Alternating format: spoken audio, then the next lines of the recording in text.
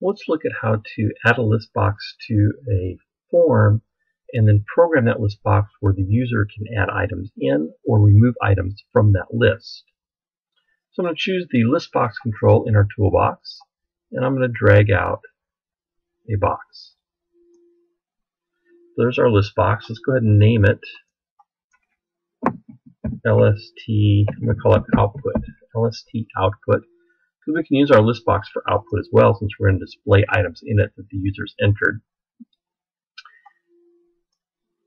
And if I wanted to put items in here to start with, I can come down to the items collection, and I'm going to add in baseball, football, and hockey. You can see those are displayed there. Now if I entered enough items that extended beyond the space of our list box, we would get a scroll bar automatically on the right hand side. I'm going to create a button. The text of my button is going to be add item, and we'll name it BTN add. So I double click on the button. Here is our event procedure. It's going to handle BTN add.click. I'm going to dim a variable called new item as string. And we'll use an input box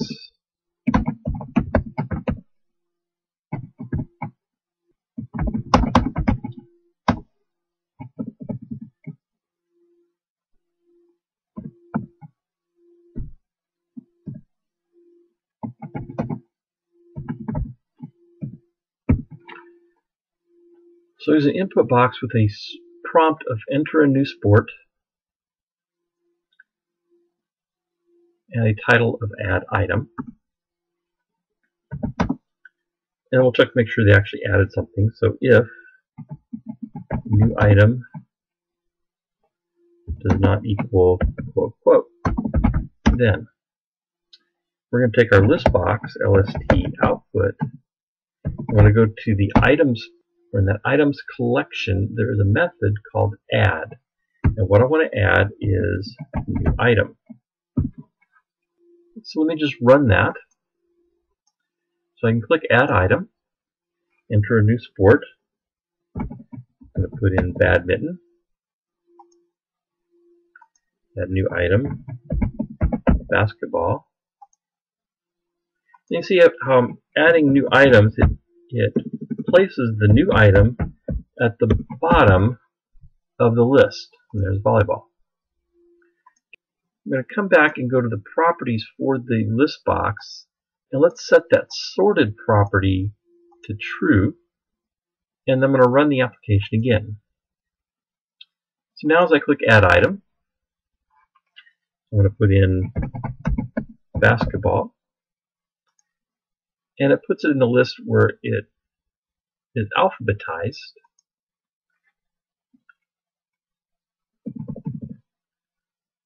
In polo and archery. So it's automatically sorting the list as I add items in. I'm going to come back and select my list box, and I'm going to set the sorted property back to being false, so it doesn't automatically alphabetize. And we'll look at the code for the button again.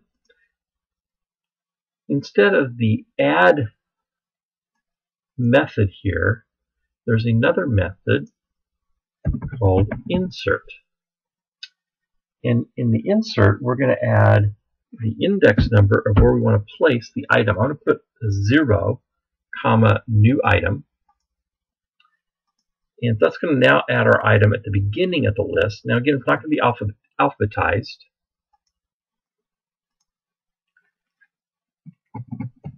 And if I add in swimming, that goes to the beginning of the list. Diving.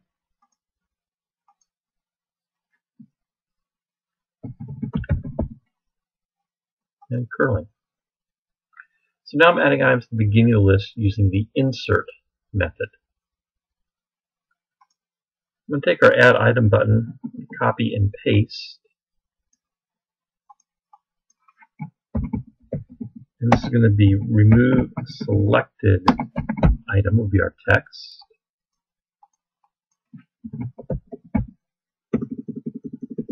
And the name of our button will be BTN Remove.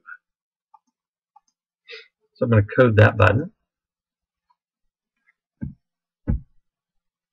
I'm going to create a variable called myItem and a string. I'm going to use an if statement here. If lst output dot selected index is greater than -1. So nothing is selected. The selected index would be a -1. It can't be a 0 because 0 would be the first line. Then my item is going to equal lst output dot selected item dot toString. So that's going to be the text of the item that is selected.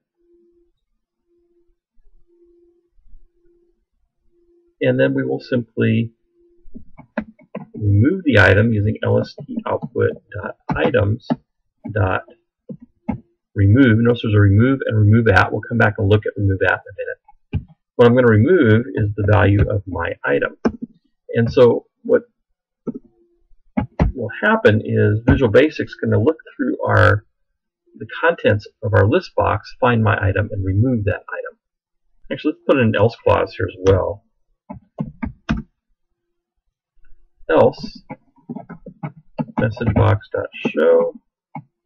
We're going to say to the user, you must first select an item to remove or to delete.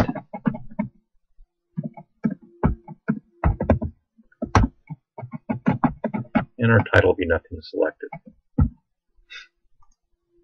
Okay, so let's run this.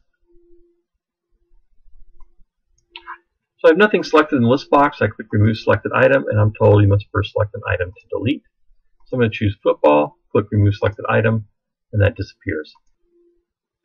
Okay, let's remove the item using remove at in our code. So it's another way of doing this.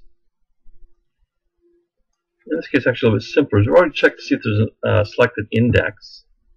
So here what I can do is I can remove at, and what I want to do is remove that index number. And I could simply choose lst output.selectedIndex, put that in my parentheses. I would no longer need that dim statement. I'm not going to use my items. I can comment that out. And now let me run this again. So if nothing is selected, click the remove button. It says I must first select an item. This time I'll choose baseball, and that deletes it. And there's hockey. Well, let's add another button. This time we're going to clear the list. So the text of my button is going to be clear list. We'll call it BTN clear. We'll code that button. And it's probably a good idea in case the user accidentally clicks this button to verify they want to clear the list. So I'm going to create a variable as a dialog result. Result is going to equal message box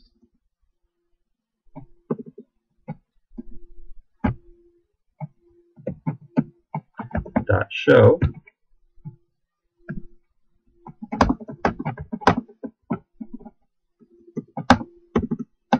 and we'll ask, are you sure you want to delete all the items?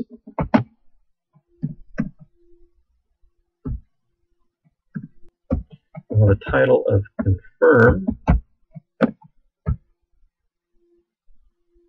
and we'll use yes, no for our buttons. I'm going to carry this down the next line so you can see the entire thing. And then we'll have an if statement if result equals dialog result dot yes, then I want to clear my list box's items. I'm going to say lst output dot items, and it has a clear method as part of the items collection, and that will clear all the items in the list. So let's test this. So I click clear list and ask if I want to delete all the items. If I say no, nothing happens. But if I say yes, it clears the list, and I can then add new items into the list.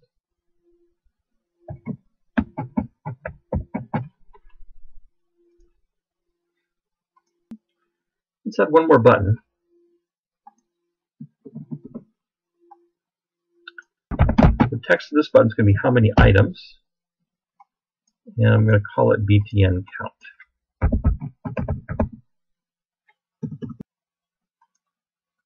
And we'll code this button.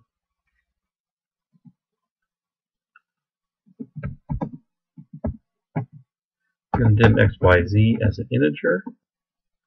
It's going to equal lst output dot items dot count. Count is a property of the items list. I know it's a property by the little icon here, the Rolodex with the and in front of the count, where the method's going to have a purple box.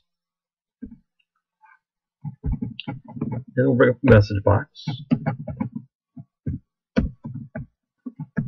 There are currently, I'm going to concatenate to that xyz.toString and concatenate items in the list. We'll give it a title of count. So let's test this. How many items? There are currently 3 items in the list. If I add a couple items,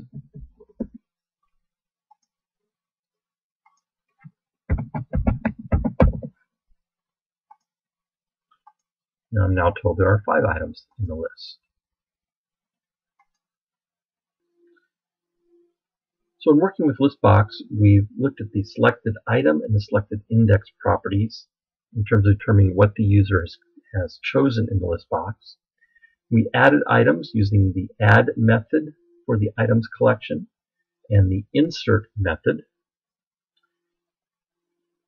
We removed items using the remove method and the remove at method for the items collection.